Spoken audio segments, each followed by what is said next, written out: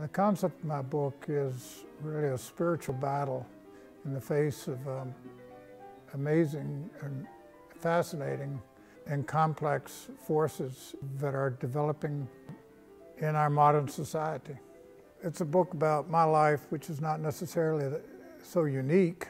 It's a book about exploring is more of an inward as well as outward process of knowing yourself and then knowing other people.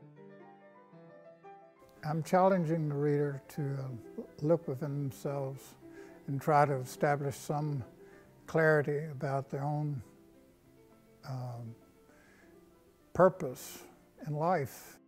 What is significant in the book are I believe the abstract concepts, the thinking process, because all thinking is abstract. And so everything that goes through your brain, including light, sound, all the senses, all of that's abstract. It's not the real thing out there. So it's our perception of that. And so I've tried to understand that as I've written this book, and I think that those are the aspects, those are the nuggets that make this book meaningful.